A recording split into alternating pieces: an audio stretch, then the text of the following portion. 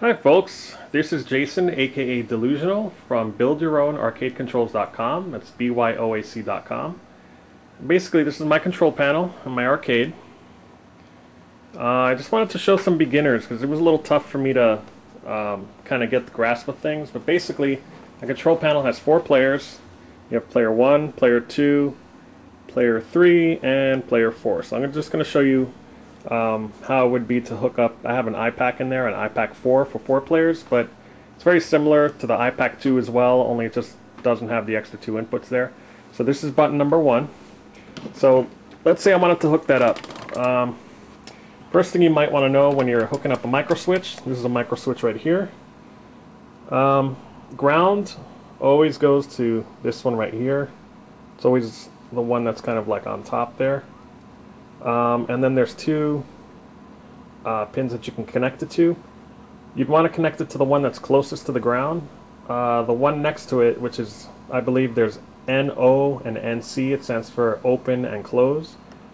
Basically, if you connect it to this, it's saying that the button is open at all times, and when you press it, it closes a connection in order for it to make the, when it clicks it, it'll make the connection for it to fire whatever you want to fire on the screen. If you connect it to the other one by mistake, what happens is it's always closed, which means you actually press the button to open the connection, so it's the opposite. So you definitely don't want to do that. You want to have it for standard applications, and arcade, you want to connect it to this connector right here that's closest to the ground. So this is the ground, and that's the connection you want. So basically, this is my board. It looks a little, or my control panel. Looks a little complex at first and overwhelming. It actually took me 3 days to put it together because I was so meticulous and trying not to mix up the wires. But I chose to use Cat5 cable. The reason I did that is because there's 8 wires inside each Cat5 cable, and as you can see here, there are all kinds of different colors. Like you have the green, and then you have the green and white, so it's actually easier to find out what's what. And on top of that, I color-coded all the Cat5 cables so that red equals red controller, yellow equals yellow controller, green, and blue. And then the purple is like the miscellaneous ones and stuff like that. So, okay, the first thing you want to do, you want to wire up the ground. The ground, again, it's this one here on the outside, like I said. You could actually see it better there. You want to daisy chain them all together.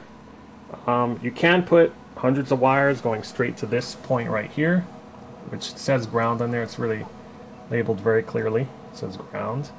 Then there's player 1 coin and so on. It goes all the way up. Player 3 is here. Player 4 is on the other side, and player 2 is over there. For iPack 2s, you only have like half of this. You'll have the 2 over here and the 1 over here, so it's actually the same concept. Anyway, getting back to the ground, there's only 2 points on here where ground is. So obviously you can't put all the wires into that one thing. So what the easiest thing to do is just to daisy chain them. So you would connect, for instance, a point here, and then that would be connected to there, and that would be connected to there, and so on. And you do that throughout the whole control panel.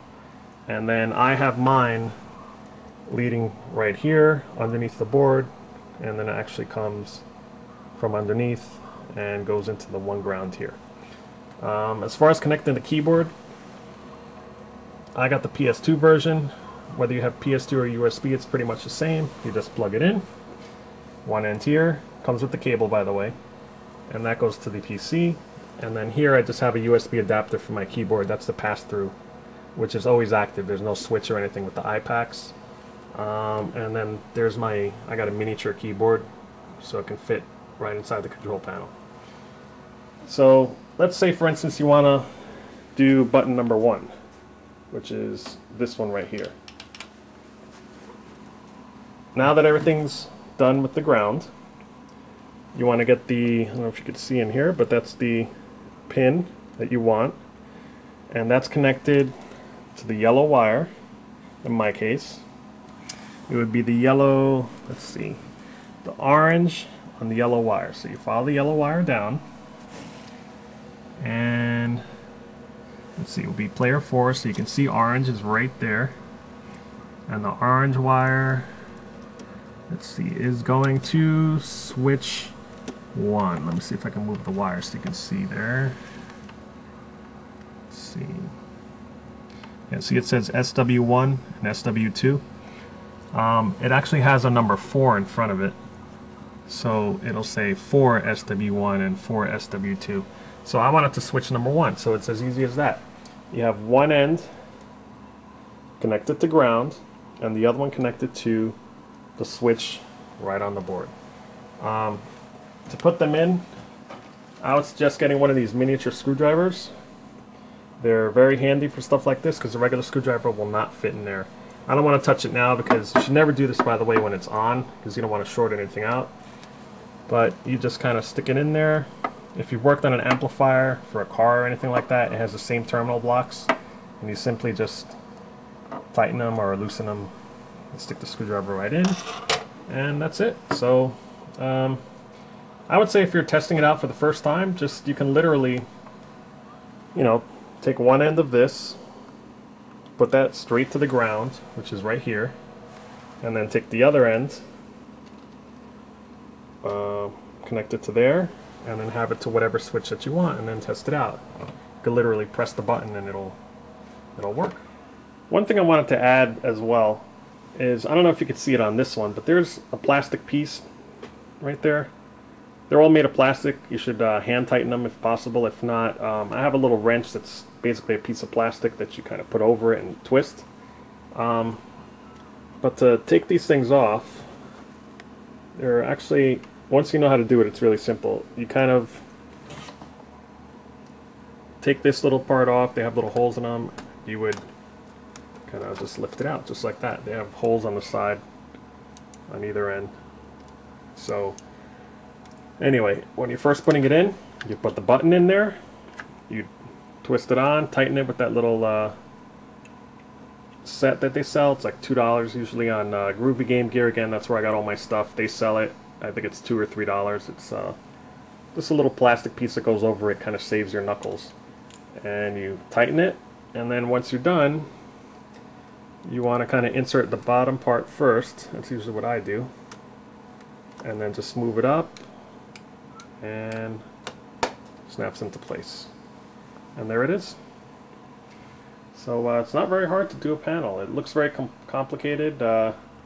People don't really know how to do it, and when they see it, they're amazed that you built something like this. But it's actually really, really easy, so you should not be intimidated whatsoever. You can have little to no electronic experience, and of course there's the forums where we can hopefully answer all your questions. What other things should I mention? Oh, the joysticks.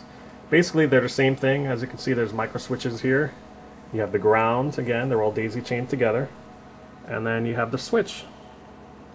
So this is going to, again, the iPac 4.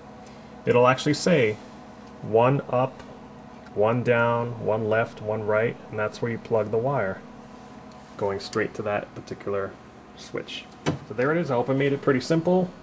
You know, the hardest part is just, you know, making sure everything's all nice and neat so you don't get a whole huge thing of wires.